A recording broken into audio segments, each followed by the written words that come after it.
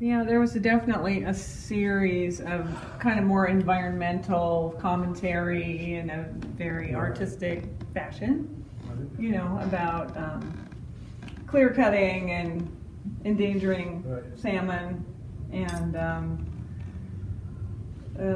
also logs and patterns, and a lot of fish are another common thing. Logging, common occupation in Idaho and in the Pacific Northwest, so a lot of kind of themes just gelled.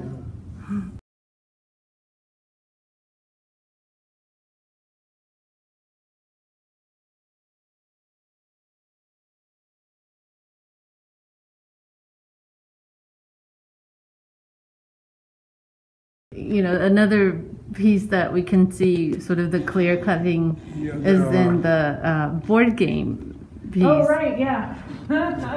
Which a lot of people love. Yeah, the board game. Yeah. I guess it just is what it is. It's, I don't know.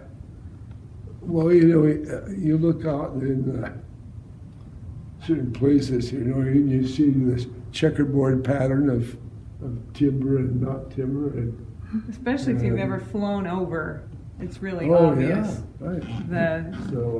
The checkerboard of that thing. I don't know. It just seemed.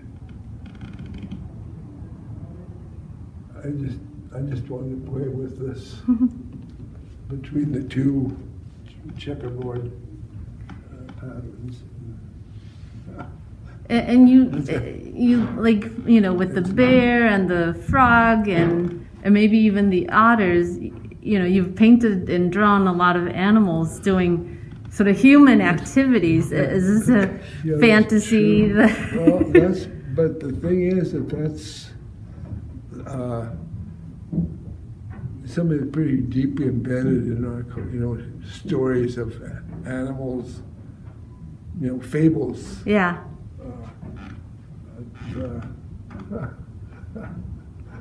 Yeah, there was a fair amount of storytelling in my childhood.